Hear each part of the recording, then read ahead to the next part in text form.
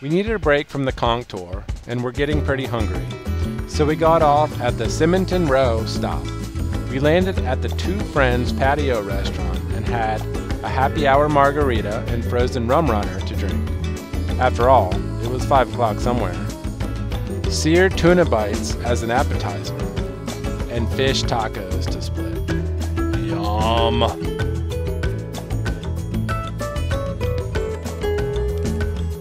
After that, we jumped back on the Conch trolley. At that point, it was really just to get us back to where we needed to be. It was hot, and so nice to have free transportation. This time, though, we got on the left side of the bus so that we could see the ocean. Oh, I mean the Florida Straits and the beaches as we went around the island. Gorgeous.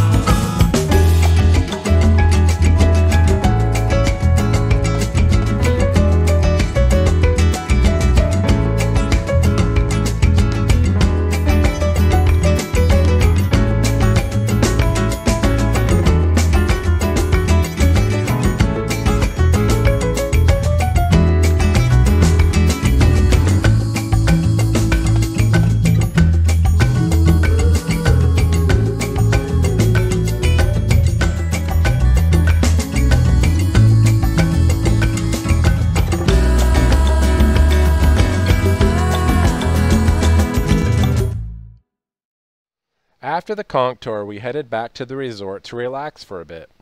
I went to check out the pool while Laura got ready. Then I showered and we were ready to go out for dinner. This time we were determined to find somewhere that we could have an actual meal, some drinks, and maybe even some entertainment if we were lucky. We knew that we just might have to walk a few dozen blocks. We were not disappointed. Half a block down Duval Street, we met Josh, and for $10 had our first experience on a rickshaw. That's a carriage pulled by a bicyclist for those who haven't been so lucky.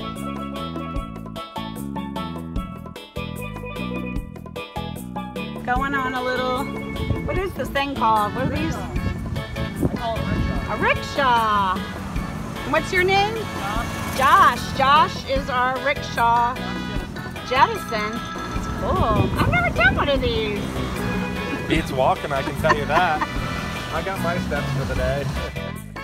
We asked Josh to take us to a good spot to get food.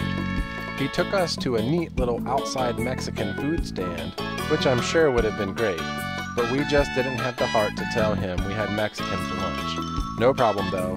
We walked across the street and immediately found a cool little Cajun spot called Stinkin Crawfish. We grabbed a table outside where we could hear the acoustic guitarist playing.